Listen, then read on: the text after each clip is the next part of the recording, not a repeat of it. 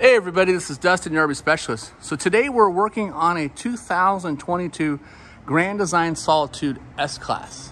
And a customer came in to have us do a generator repair, or not repair, excuse me, a generator install. And so we're adding a new generator into the front under nose of the compartment.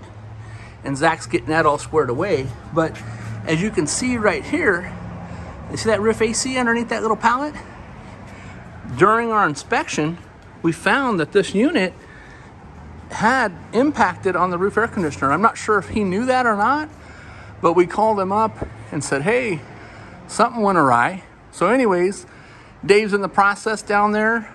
He's replacing the complete roof membrane, and we're putting him in a new air conditioner.